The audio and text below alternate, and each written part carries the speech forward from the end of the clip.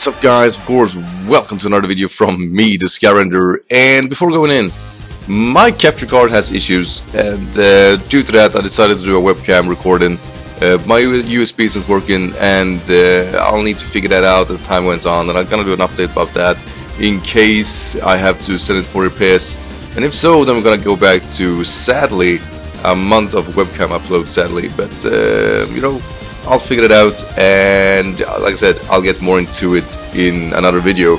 But yeah, I'm gonna against Gearhart, and this was a very interesting match. Like I said in my previous video, I was fearing his Kyurem being scarred, I was fearing Greninja, I was fearing Celebi, I was fearing Vaporeon, I was fearing Scizor, and I was so glad he didn't have Heatran. He's used Star Raptor instead. But other than that, I think I got it down. Like, I think I got the majority down. With that said, it's still a bulky team, and obviously my team is pretty darn bulky too, with Chansey, Keldeo, Stoutland, Powdon, Scolipede, and Thundurus. And due to him having Greninja, I knew that he probably has an opportunity here to set something up very early on. I was expecting his Greninja to be Scarf, so I didn't want to start off with my Scarf Keldeo. I basically decided to start off with my Chansey and go for a T-Wave, because he didn't go for either Crocodile or Ampharos, so I could T-Wave something and pretty much nerf him early on, and basically try to find a footing through that. So yeah, I think that will be all. Like, that's really all my previous analysis, and we'll see what happens after that. So with all this, my guys, let's go. So yeah, I was obviously really right here in the beginning. I'm gonna start with the Blob, which of course is just monstrous Chansey. Like I said before, I really don't using Chansey, but this was one of those games where Chansey is a good fail-safe if things aren't working. It can't do damage, this is not the point of it. The point is to take a hit, destroy something, you know, nerf it, and then come back. So anyway, the Legion of Boom, the Scizor, the Mega Scizor, my Mega Scizor, to be honest. This is one I dropped in the league because I wanted Mega Garchomp instead. And I was fearing this guy because Mega Scizor, well, I can't use it obviously well. I know people that do, obviously, and I only had one response here, and that was to send in the Powdon or Bugura and hope for something to happen. Like, I can't do damage to this thing, I can't really hurt it. The only thing I can do is Roar, Stealth Rock. Sure, I can go for an EQ, yes, but it's not gonna do real damage. So anyway, he's gonna go to his basically I set up my rocks. Now, I didn't think he would go for an aggressive play as Scald. I was really feeling that he's probably gonna see me switching out to the Chansey, and I said to myself, you know what, just go for Roar, just do it. And he's gonna go for Toxic. Like I said, I did expect something like that, because that is really the right play to do. And had he Scald me, you know, jokes on me really. But you know, this is the second time I roar something out and shit just hits the fan. That is... really? Greninja is gonna come in? I was like, no! Every other combination would be fine, but no! Greninja! So right, I am obviously forced to switch out, and I'm not feeling as comfortable. Like, I did one of those hasty switches before, and I can't stand again. And he's actually going for the safe play. I was actually expecting him to go for an Hydro Pump because of my ballsy move previously. So, but no, he's gonna go for a U-turn. I mean, that's fine. And Legion of Boom is gonna come back in. And I thought this was strange, or rather, since he's paralyzed, he's not really that intimidating. So I was thinking he maybe want to set up Swords Dances, and I could deal with that, I guess. But I'm basically going for Softball because I want to check out what he's gonna go for and then switch out. But he's gonna go for Agility, and that tells me one thing. Since he's paralyzed, he's not getting any real use of his Agility. So all that hit me was, he got a Baton Pass. He got a Baton Pass in this set. There is no way he could play this thing differently. And I decided to go into my Powdon. He's gonna go for another Agility, and now I was sure of it. And I just needed to Roar. I mean, sure, I could have gone for an EQ, but I knew exactly what he was gonna go to. Kyurem, he was the main thing here. If he gets rid of the speed issues, then I have all kinds of issues. So he's gonna go through Turbine, which is the monster that is Kyurem. And I basically went for a roar. Yeah, that's it. Like, major crisis avoided. And we're back to square one, and Aquaria is gonna come in again. And I was like, dude, really? Third time. Weakness issues again. Really? Really? I should just stop roaring. What the fuck? This is so bad too. I mean, like I said, I have other matchups that would help me here. Greninja nor Vaporeon is one of those. So anyway, gonna switch out to Keldeo. Well, he goes for Wish. And that's fine. That is really fine. I was expecting him to be potential set with Wish or Heal Bell. I was really fearing the Heal Bell. But anyway, just gonna go for Sacred Sword, making sure he can switch into his Greninja, and basically want to see how much damage I do. And that's 50%. And that also tells me that he's probably has some investment in special defense. And that also means that return will kill him if Stoutland is going up against him one-on-one. Because with no investment or with not max defenses, there's a chance it can live return actually. So anyway, I was expecting him here to switch out because, like I said, the Sacred Sword is not doing a whole lot, and I was thinking that Celebi is very likely come in. Well, that did not happen. He went for Protect, and I'm gonna go for T-Bolt here, and now he brings the Celebi. Like I said in my previous video, I was expecting that this could be a chance for me to actually get momentum. So Thunderbolt obviously is not doing a whole lot, but Hidden Power Flying, somewhere around 40%. That's good. That's really good damage. And he's gonna go for a Future Sight.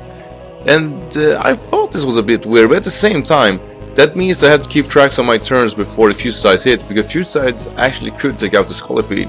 So anyway, it's gonna go to the Legion of Boom. I'm just gonna keep going, and yeah, let's just face it, Hidden Power Flying does a good chunk of damage here too, and can take him out. But I know the Future Sight is incoming, and I need to go for Volt Switch. I don't want to take unnecessary damage on the Thunderers. I don't. And yeah, Volt Switch is gonna be just fine here. And sadly though, I mean, that means the Celebi of course lives, but at the same time, I do get the chance to bring in the Blob and take this Future Sight really well. And I was fearing here that, you know, we are in a situation where he could go for Synthesis and my Seismic Toss would not be able to kill him. Luckily he goes for Gearhart, and luckily he doesn't get that much HP. I mean, he gets a lot of HP, but it's hardly enough. And this Seismic Toss is actually just about enough to take him out. And yeah, that was lucky. Obviously, had to go for, like I said, for Synthesis. Things might have been a bit different. So anyway, this thing is gonna go into the Rift Disruptor, and yeah, I mean, there is not a, like, when this thing comes in, it's basically begging something to die. So while I was doing great until this point, I won't deny the fact that, you know, shit just hits the fan yet again, and a double edge is almost enough to take care of Hippowdon. And basically I decided that I have to sack Hippowdon and bring Stoutland, and hope I can do like a last game sweep here. I knew that, like I said before, that Shadow Sneak on Greninja would screw things over for me, but that is the only chance he got right now. He has to have Shadow Sneak or he's lost. Yeah, like I said, fourth is gonna come in, and he's actually gonna switch out to his Scizor. And I was fearing that Scizor might be able to take one hit, but since it's paralyzed, he can't go for a knockoff, or he can, but he will die in the process. And like I said here, he will actually barely live this return. So he's forced to go for a Bullet Punch, and he does actually break through the paralysis, and it does fair damage. I mean, it's obviously not fully invested in attack, but yeah, it does still fair damage. So there's Scizor right away, Stoutland dealing with the Megas yet again actually, and it's gonna bring Aquaria. And like I said previously, due to him being not fully invested, there's just gonna be a boom! Get out, dog! My point is gone. So yeah, I was really fearing here that, you know, I probably won. But the green is gonna show up, and what do you know, guys? He had Shadow Sneak. I'm very surprised he didn't do this before. Obviously, that would have saved him a bit of trouble. And I have no intention of switching out. Like, I was really hoping he was feeling gutsy, go for a U-turn, but he's actually going for an ice beam. You know, that's fine. I really don't like myself being locked here because obviously I can't do much here. I basically have to accept my fate, and that is that the stealth one is gonna fall. I think that's the first time he fell. So it's not too bad actually. It's not too bad. Drinking coffee while recording. So anyway, the sandstorm will subside. I decided to switch out just to preserve the points basically. I'm gonna go into the blob. But sadly went for a U-turn. Yeah, you should just have gone into freaking Scolipede. Chris, dude, no! Why did you do this? So of course, he's gonna bring his Staraptor again. And really now, I was thinking that I need Chansey more than Stoutland.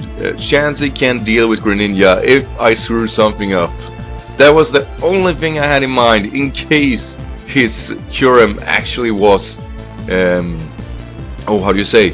In case Kyurem is still scuffed. I know it sounds weird that I still thought about that even past agility, but that was the only thing I had on my mind, that I need something for that. I can't risk it, so I gotta go into Beta Max and go for Protect, getting my speed boost, making sure that if this thing is scarfed, that I actually can outspeed. And yeah, I'm just gonna say it. I think this is the game. There is no coming back from this. I do have the main stabs. Like I said in my video before this battle, I knew that Scolipede is one of those really like my last ace in my deck. If anything, you know, if anything isn't working, Scolipede can come in and just finish it off. And I know I couldn't come in on the faster Pokemon. I needed a speed boost, so that's why I have the Protect Life Orb combination. And I have the superpower only for Kyurem, only for this guy. And whack! That's Kyurem on the way. It actually isn't that Oko. It's closer to like 70%, so I needed like at least one round of Stealth Rocks in best case scenarios too. So that was obviously real luck of me, because I wouldn't have killed him from that range, sadly. But anyway, his last Pokemon is the Greninja, and there is not a whole lot it can do against me. He's gonna go for Shadow Sneak, getting some last effort damage, hoping that I go for a superpower, I believe. You know, he's fine either way, like there is not a whole lot he can do. And it's actually just, you know, around 50%. So yeah, I say this game was actually pretty darn close. His Greninja was all over the place. This thing really screwed me over. And I was glad to get some footing out of that, but obviously my opponent played a very nice and good game. It just... I probably had a better matchup when he didn't bring the Crocodile or Ampharos. Like, I was free to go for a few moves that I wasn't intentionally hoping I would do. And also, not bringing Heatran saved me a lot of trouble this match. So yeah, I mean, I don't have actually a whole lot of afterthoughts, because, well, let's just face it, I had a good time this time around. I was preparing for other Pokemons, and I think my opponent had somewhat of the same situation, and it turned down to that we didn't really have plans for one another, really, but I think I had better matchup as basically through this match, and it came down to that I could play much safer than my opponent could, and it really sucks for him, because I really think he has a lot of good Pokemons, and he's a generally good player. It's just one of those times where it just wasn't right. It didn't, like, things didn't really connect the way it was supposed to do for him, and obviously I could play really safe there at the end. So that's my only like real ending thoughts. I think my opponent plays a good game, but I think I just have too much momentum naturally for him to actually turn this one around. And yeah, that will be all really. I hope you guys enjoy this content anyway, even with this quality. And like I said, I'll do an update later on here, where, you know, what will happen and, you know, what to expect. Sadly, I hope there's a quick fix on this, but I don't think so this time around, sadly. And yeah, I'm still gonna do the uploads, but it's gonna be in this quality. We're gonna have, you know, we're gonna have different. I mean, I'm gonna ask people to record for me too, so hopefully we can get a good mixture of everything. So anyway, I want to thank everybody for watching, of course. Make sure to leave a like if you like this video, and remember, sky's the limit. I'll see you guys tomorrow. Till then, take care. Bye.